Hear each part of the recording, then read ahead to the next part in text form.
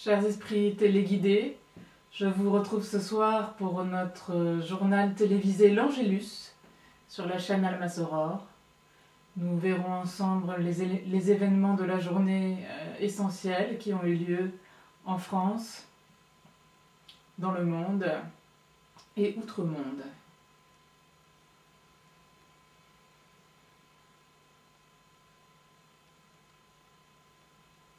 Mes chers esprits téléguidés, bonjour, bonsoir.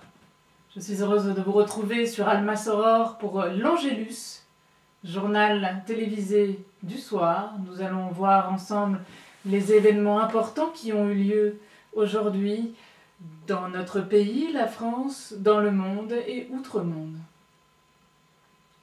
Aujourd'hui, à 2 h de l'après-midi, un homme se promenait au cimetière du Père-Lachaise à Paris. Il a versé une larme en passant devant la tombe d'un enfant.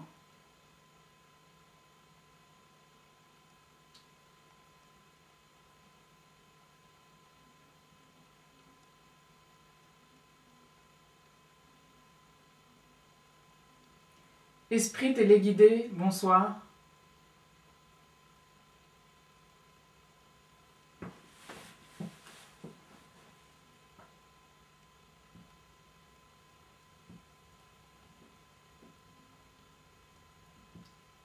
Salut, esprit libre.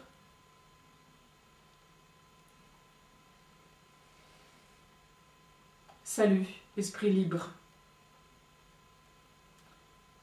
Je suis contente de vous accueillir ce soir pour le journal télévisé l'Angélus sur la chaîne d'AlmaSoror.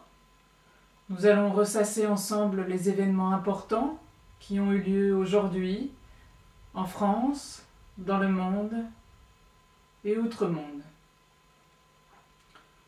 À 2 h de l'après-midi, aujourd'hui, un homme qui marchait boulevard Raspail à Paris a reçu une feuille morte sur la tête.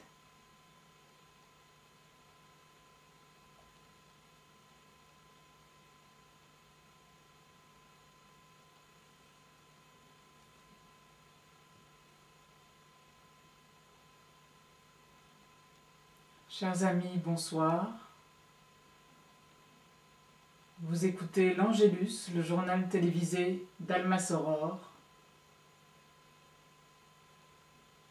Nous allons ressasser ensemble les événements importants qui ont eu lieu aujourd'hui en France, dans le monde et outre-monde. France d'abord.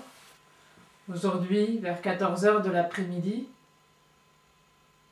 une femme a dit à un homme dans une cuisine du boulevard Raspail: « Je me sens mal depuis que je t'ai dit cette phrase l'année dernière.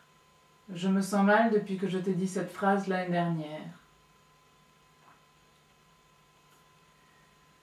Dans le Vaucluse, près de Ville-sur-Ozon, des grillons et des cigales ont chanté en même temps pour célébrer l'arrivée proche du printemps.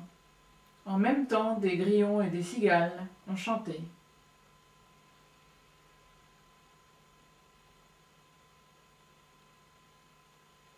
Une petite fille a obtenu l'autorisation à San Francisco, aux États-Unis, de dormir avec son chien.